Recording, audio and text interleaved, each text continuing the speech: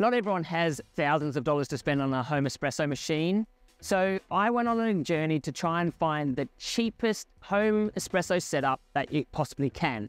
But it can't be rubbish coffee. I want it to be as close to the espresso that we serve in the cafe as possible. So could I do it on a budget? Let's check it out.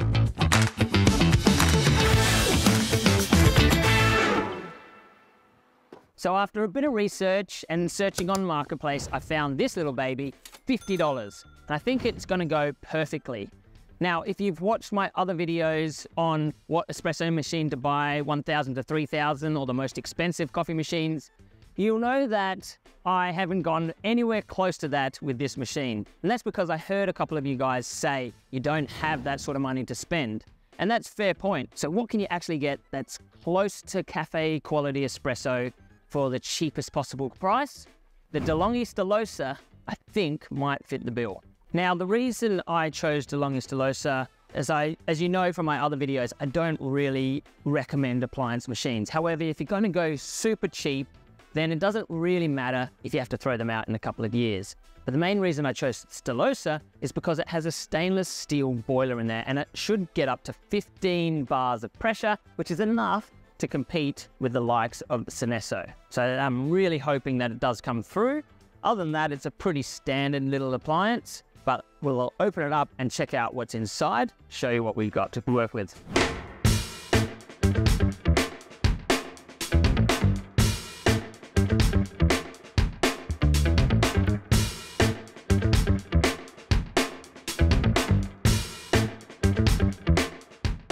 So here it is in all its glory. Nothing super fancy about it, but it's a tight little unit, very small footprint.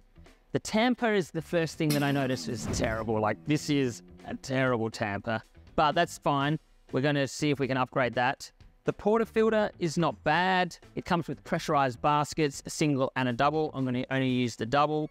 The portafilter is only 54 mil wide. That's one of the problems that with these little appliance machines is that the basket isn't a standard size basket. So when you go to buy accessories down the track, like a better tamper, make sure you look for a 54 mil and not a 58 mil, which is the standard. For the older machines, this model here has the newer steam wand. So it's actually a lot better. It's a nice little fine steam wand there. The older ones have this extra frother thing called a panarello on it, and that can be a little bit problematic. If you've got one of those machines, I recommend take it off and then use the little steamer underneath because it's a lot finer. The other nifty little thing I like about this is the drip tray. So if you have a taller glass, you can just quickly pop that out, pop it in there, gives you a little bit more height for your taller glasses. All right, I'm gonna run it as it is. We wanna make sure we can get this as close to we need, but I gotta get an extra thing. And what is that? It's a grinder. All right, the Breville Dose Control. Very similar to the Breville Smart Grinder Pro. The only difference is all the internals are the same, but it doesn't have the display on the front. So that's really the only difference between the two machines. Essentially, they're same grinder and they do work really well. If you see my other videos on what grinders to start with, the Breville Smart Grinder Pro is perfect entry-level grinder for what you get for the price. And I picked up this little baby for 40 bucks off of Marketplace as well. Okay, so I'm only up to $90. $40 for my grinder secondhand, $50 for the machine secondhand. Now I want to try it as is, see how close I can get it to the Synesso. I'm not expecting a lot, but if it's anywhere in the same ballpark, that'll be good.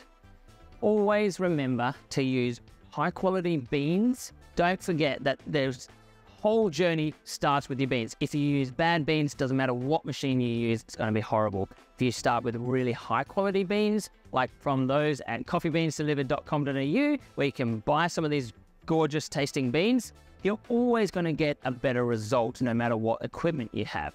And obviously, if you like these sort of videos, please give me a like and subscribe, or put a comment in the section below and ask me any question about these, or tell me something that I don't know. Maybe I missed something. Maybe I can find a cheaper machine, but let me know, pop that in there. But now let's get into the results.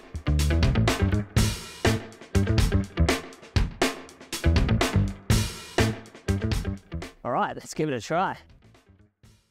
Slightly under extracted, however, really good quality in terms of what I was expecting out of it. Now I'm going to add some milk. Let's see how easy it is to steam.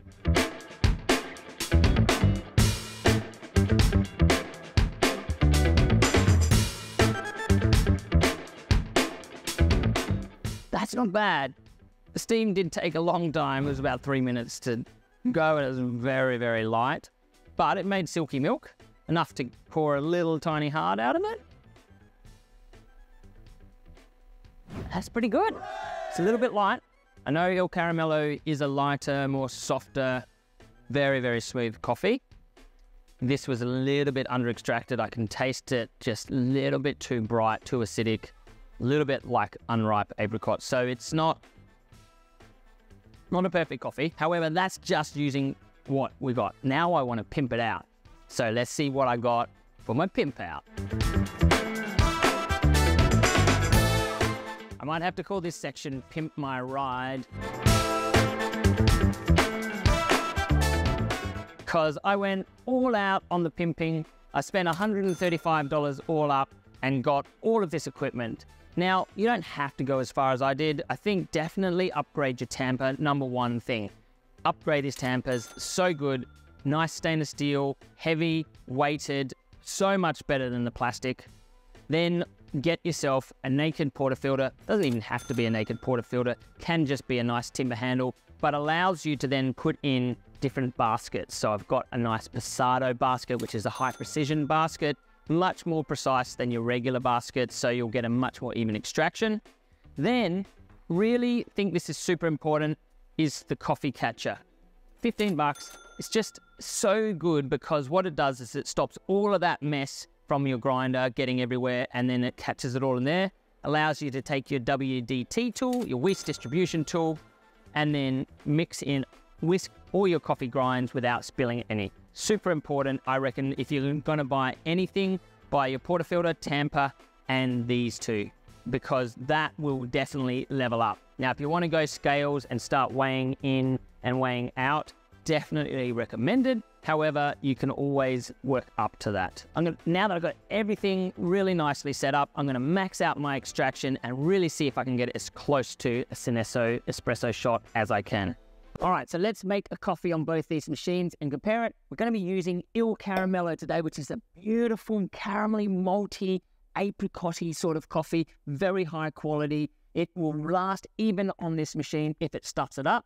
If you want to buy some, you can jump on coffeebeansdelivered.com.au and grab yourself some wherever you are in the world. If you don't, just give us a like, give us a subscribe, leave a comment in the section below. Let us know what you think of these videos, and if you want to keep seeing them, I'd love to keep making them. Let's get into it.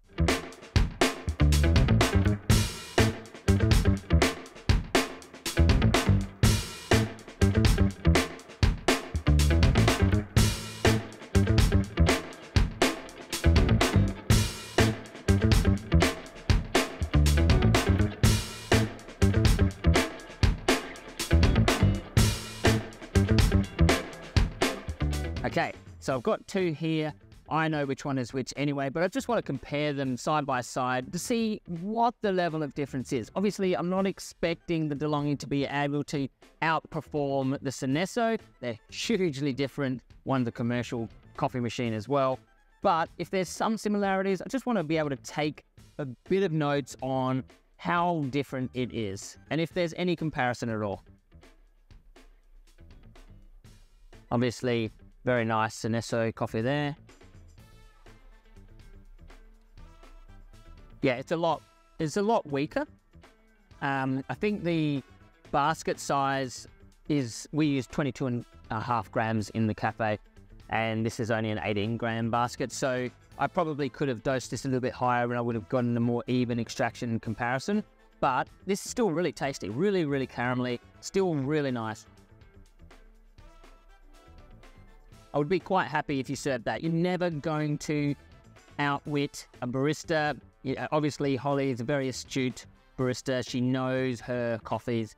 I'm never going to really outwit her. But I think if you were a person coming over to your home and having a coffee, that would be a lovely coffee to have. And I wouldn't be unhappy if I received that at anyone's house. Yeah, that's good. Here we go. Give me your thoughts on those. Tell me which one you like a little bit better, or which one you think is the Synesso. Here you go.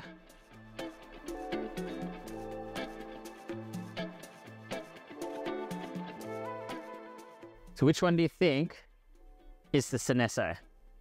Which one do you think is the Delonghi? Well, you were right.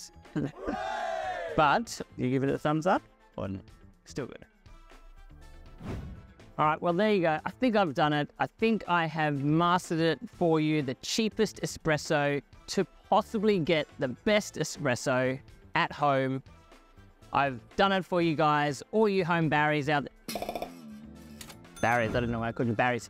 All your home baristas. Maybe I should call you Barries. All you Barries out there, I've done it for you guys that don't want to spend a lot of money or just can't afford it.